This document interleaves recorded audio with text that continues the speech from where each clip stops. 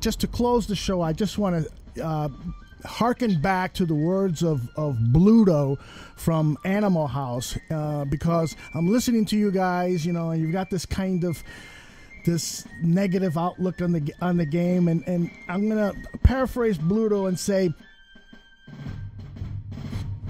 we're not gonna lose. It's not over. Nothing is over until we decide it is. Was it over when the Germans bombed Pearl Harbor? Hell no!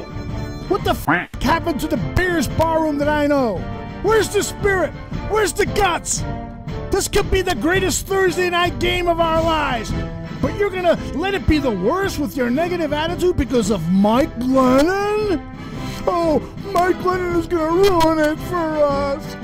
No, fellas, he's not.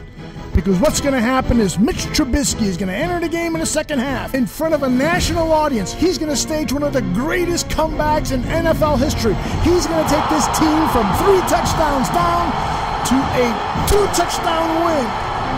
And it's going to be the start of a new era. Trubisky now.